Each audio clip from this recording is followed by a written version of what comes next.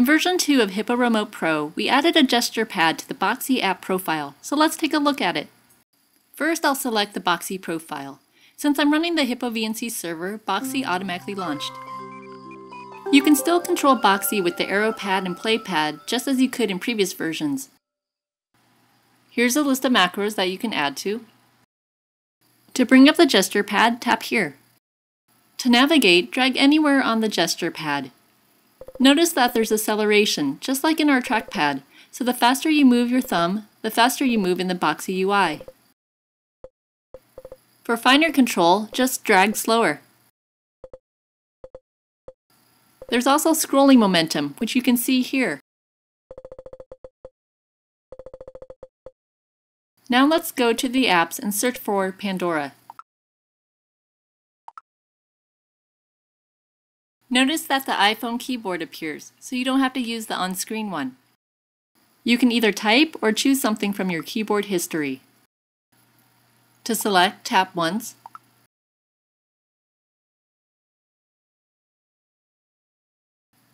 HippoRemote Pro will get the thumbnail for whatever is currently playing. In this case, the song's cover art is displayed. Other information about the song is displayed at the top. You can adjust the volume with the slider at the bottom.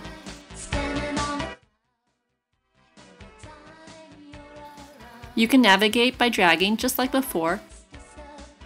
Now I'll skip a song. The song's cover art has been updated. The song's details at the top have also changed. To toggle between pause and play, tap this button. As a shortcut, you can also double tap on the gesture pad. Now let's go back so we can go to the visualizer. The double tap to toggle between pause and play works here as well. To skip to the next song, you can swipe to the right.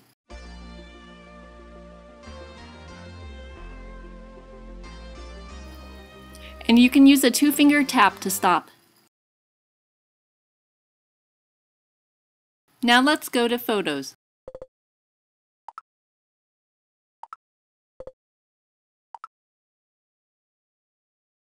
The last gesture I want to show you is pinching to zoom.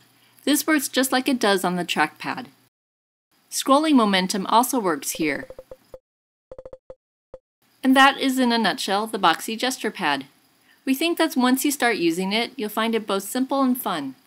You'll rarely ever need to look down at the remote. For more information on HippoRemote, please visit our website, HippoRemote.com.